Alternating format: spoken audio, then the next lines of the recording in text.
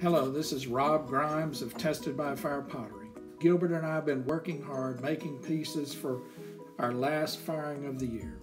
We've formed the pottery, attached handles, trimmed bottoms, allowed them all to dry, then we signed them and waxed them. We glazed them and decorated them. Now Gilbert is loading the kiln, closing it so we can start the firing this afternoon. We will fire off the kiln tomorrow afternoon, and it will be cool enough to open on Friday. Come by Tested by Fire Pottery on Huntress Lane and get first pick of our work fresh from the kiln. We look forward to seeing you, and we wish you a safe and blessed Christmas and Happy New Year.